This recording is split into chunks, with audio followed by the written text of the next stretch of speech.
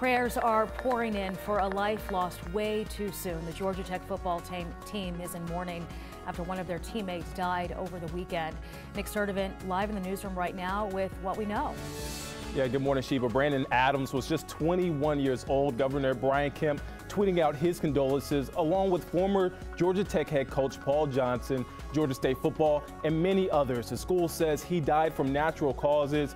Adams was a rising senior and D lineman for the Yellow Jackets. He played in 33 games in 3 seasons. Funeral arrangements, Sheba, have not yet been announced. All right, Nick.